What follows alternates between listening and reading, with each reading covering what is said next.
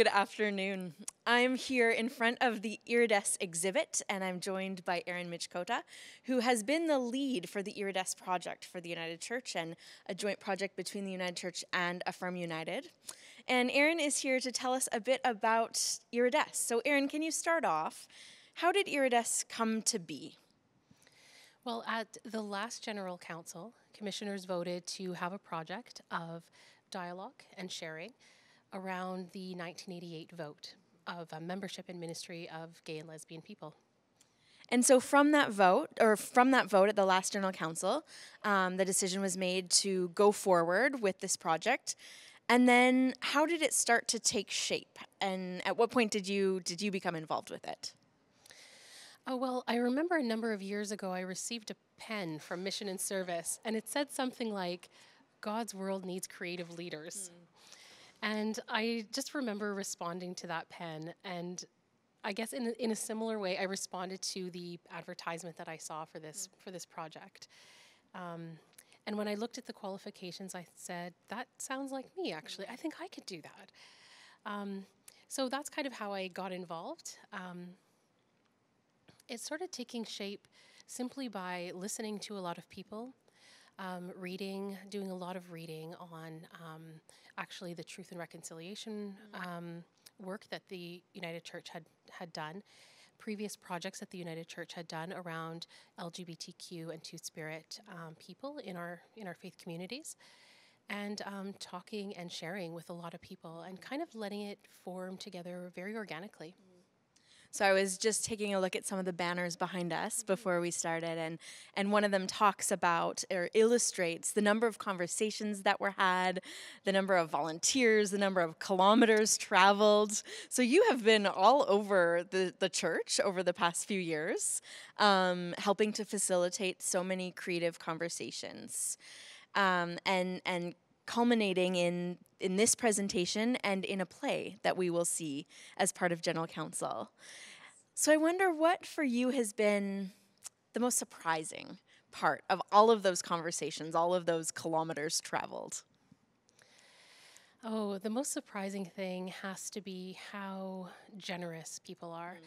And I mean generous in a number of different ways.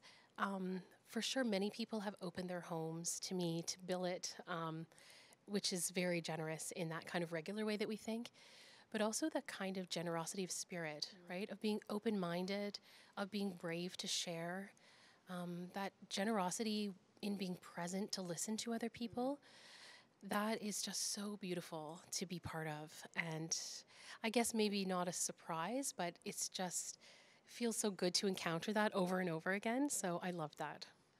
So beautiful, yeah. So in your opinion, I mean, having listened to all of these conversations and facilitated so many meaningful interactions, how far have we come since 1988?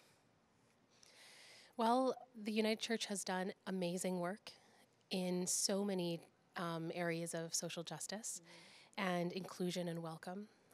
One of our one song that many congregations sing is Draw the Circle Wide, right?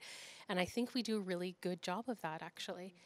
And part of drawing the circle wide is including more people to hear more stories. And so as we continue to draw the circle wide, we're going to need to continue to have these conversations with people we're going to disagree with, people who challenge us, people who are just like us, celebrations, laments. So I think that this kind of a willingness to engage in a project like Iridesce is such a good sign of such an open, honest, brave church. To me, it shows how far we've come as a communities of faith and as a larger church family. Just so encouraging, yeah. And so what about where we go from here? Iridesce is being exhibited in this way and presented in a number of ways throughout General Council. And then what happens after General Council with Iridesce? Well, I would hope that the number one thing that would come out of this project is that we look to the model that we have in Christ, that we look at how we encounter God through the life, ministry, and death and resurrection of Jesus.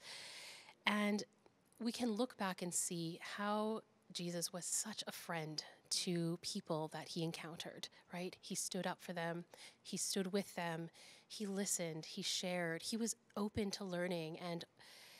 And I guess, to root this project back to our faith story would be just so meaningful. And I really hope that the Iridesce project, grounded in our larger faith story, will be something that continues to expand the way that we're able to be friends with each other and do the kinds of things for each other that friends do, right? Listen, share, be there with each other, and accompany each other on these journeys. So that's where I hope that the project goes. I mean, I guess in the ultimate sense. Yeah. Something that kind of gets embedded into our life and way of being. Exactly. That's really lovely, yeah. And so we will see a play that is a product of this project, and that's on Tuesday, I believe. It's Monday. Monday night, sorry. So Monday night, the play as part of General Council plenary session. And what was the process like of putting together a play to represent all these stories? It was incredible. All the words of the play have been written by people of the United Church who have contributed to the Iridesce project. So, said another way, we who were working on the play, we didn't write one word of this play. This emerged from our church, which is amazing, right? So all of the memories, the testimonials, the histories, the reflections that are shared came out of this process. So collecting them was hard because there's so many things that people shared and wanted to share and that are so important to hear, right? So going through the stories time and again, kind of distilling that wisdom, hopefully, and kind of bringing stories to light that would open up more room for conversation. That was really what we were hoping to achieve. So nothing that is going to be too shocking or too closing off, but really something that will invite people to talk more, remember themselves, and also be open to accompanying people through that sort of remembering and acknowledging process.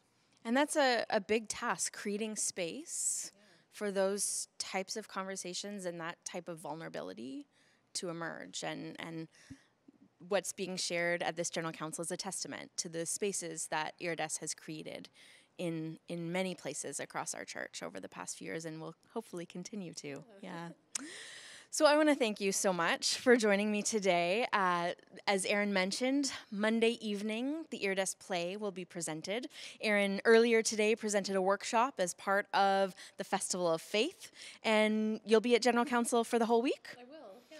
We'll be here all week. So if you see Erin, please feel free to invite a conversation and find out more about Iridesce, and we look forward to sharing more stories throughout the week. Take care.